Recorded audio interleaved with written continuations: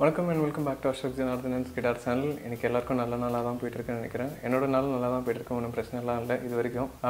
ஆமாம், 2 ஐக்கான் வந்துட்டு இருந்தது, இப்போ 3ஆவதாக ஒன்று வந்திருக்கு. அதுதான் sky plus and sky ப்ளஸ்ன்னு start பண்ணியாச்சு. ஏன்னா நிறைய பேர் ரிக்வெஸ்ட் பண்ணியிருந்தீங்க, எனக்கு இது மட்டும் கற்றுக்கணும் அது மட்டும் கற்றுக்கணும், இல்லைனா தியரியில் எந்த டவுட் இருக்குது அப்படி இப்படின்னு சொல்லிட்டு. ஸோ உங்களுக்காகவே அரிய வகையான ஒரு வாய்ப்பு இது. அண்ட் லிமிட்டட் சீட்ஸ் தான் இருக்குது. அது ஏன்னு பார்த்தீங்கன்னா, நான் மோஸ்ட்டாக ட்ராவல் பண்ணிட்டுருக்கேன் அண்ட் அதில் கிடைக்கிற ஃப்ரீ டைமில் தான் பர்சனலைஸ்டான லெசன்ஸ் வந்து உங்களுக்கு கொடுக்க முடியும். ஸோ ஒரு செஷன் பார்த்தீங்கன்னா இப்படி இருந்தாலும் 1 hour 1.25 hour அந்த மாதிரி ப்ளஸ் போனஸ் டைம் அந்த மாதிரி போயிட்டுருக்கும். ஸோ ஒரு நாள்லேயே பார்த்தீங்கன்னா கொஞ்சம் பர்டிகுலரான ஸ்லாட்ஸ் மட்டும்தான் இருக்குது. ஸோ உங்களுக்கு ஸ்கைப் லெசன்ஸ் பற்றி டீட்டெயில்ஸ் வேணும்னா கண்டிப்பாக என்னோட ஸ்கைப் ஐடிக்கு வந்து நீங்கள் சேட் பண்ணலாம். அப்படி இல்லைனா இன்ஸ்டாகிராம், ஃபேஸ்புக் எதுனாலும் மெசேஜ் அனுப்புங்க, நான் உங்களுக்கு டீட்டெயில்ஸ் என்னன்னு சொல்கிறேன். அண்ட் உங்கள் ரெக்குயர்மெண்ட்டுக்கு ஏற்ற மாதிரி நீங்கள் லெசன்ஸ் வந்து கஸ்டமைஸ் பண்ணிக்கலாம். மற்றபடி யூடியூப்பில் இருக்கிறவங்க எங்கேயுமே போக தேவையில்ல, கவலையப்படாதீங்க. லெசன்ஸ் வந்து எங்கேயும் ஸ்டாப் ஆகவே போகிறதில்ல.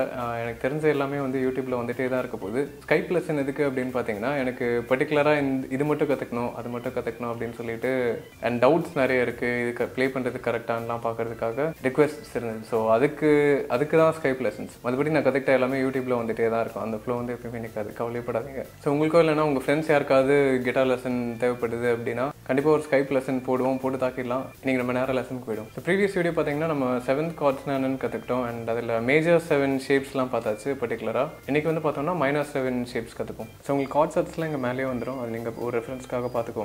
ஸோ எந்த -7 கார்ட்ஸ் எடுத்தாலும் அதோட இன்டர்வல்ஸ் என்னன்னு பார்த்தீங்கன்னா 1 flat 3 5.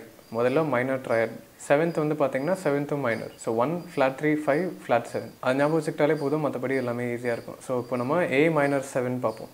A minor முதல்ல பார்த்தீங்கன்னா ACE. நம்ம A minor கார்ட் ஹோல்ட் பண்ணோம்னா நம்ம ப்ளே பண்ணுற நோட்ஸ் எல்லாம் பார்த்தீங்கன்னா ACE தான். இது நம்ம ஏற்கனவே டிஸ்கஸ் பண்ணது தான் பிகினர் சீரீஸில்.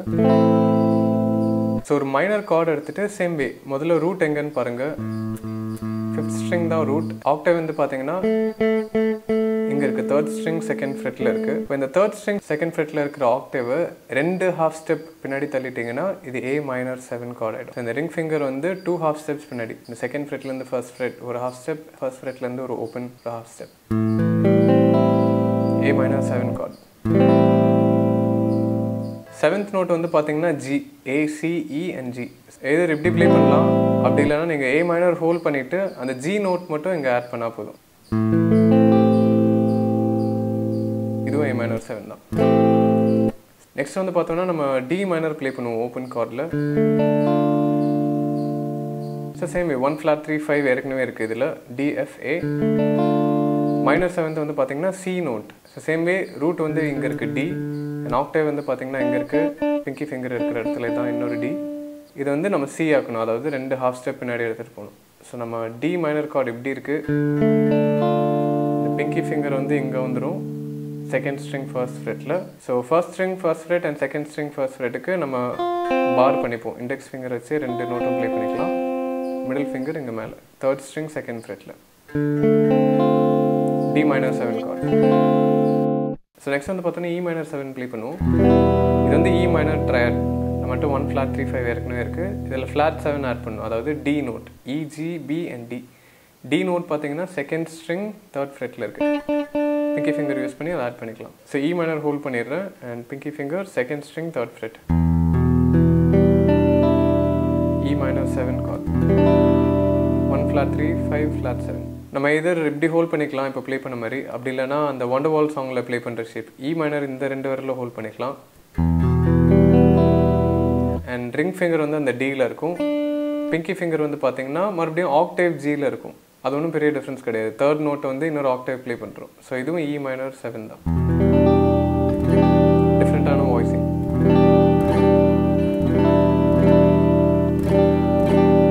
எது வேணால் யூஸ் பண்ணிக்கலாம், எது கேட்க நல்லாயிருக்கோ அது யூஸ் பண்ணிக்கலாம். ஸோ -7 எங்கே யூஸ் பண்ணுறது அப்படின்னு பார்த்தீங்கன்னா, நம்ம ஹார்மனைசிங் த மேஜர் ஸ்கேல் பண்ணோம் இல்லையா, 7s ஃபேமிலி வச்சு, அதாவது major 7 -7 -7, major 7 dominant 7 -7 and half diminished. So இந்த 7th கார்ட் ஃபேமிலி தெரிஞ்சாலே போதும், நம்ம அதுக்கேற்ற மாதிரி அந்த ஃபேமிலியில் இருக்கிற எந்த கார்ட்ஸ் வேணால் மாற்றி ப்ளே பண்ணிக்கலாம். ஃபார் எக்ஸாம்பிள் C மேஜர் எடுத்துக்கிட்டோன்னா நான் C மேஜர் 7 ப்ளே பண்ணலாம். 4th card F major 7, A minor 7, D minor 7, C major 7. So அந்த மாதிரி நீங்களே எக்ஸ்பெரிமெண்ட் பண்ணி பாருங்கள். ஸோ நம்ம நார்மலாக சாங்ஸ் ப்ளே பண்ணும்போது கூட ட்ரையாட்ஸ்க்கு பதிலாக நீங்கள் 7th கார்ட்ஸ் யூஸ் பண்ணிக்கலாம். கேட்க சூப்பராக இருக்கும். ஒரு மாதிரி ஜாஸியான ஃபீல் கொடுக்கும். இந்த லெசன் ஹெல்ப்ஃபுல்லாக இருந்ததுன்னா கண்டிப்பாக ஷேர் பண்ணுங்கள். சப்ஸ்கிரைப் பண்ண மறந்துடாதீங்க. நம்ம அடுத்த லெசனில் மீட் பண்ணுவோம்.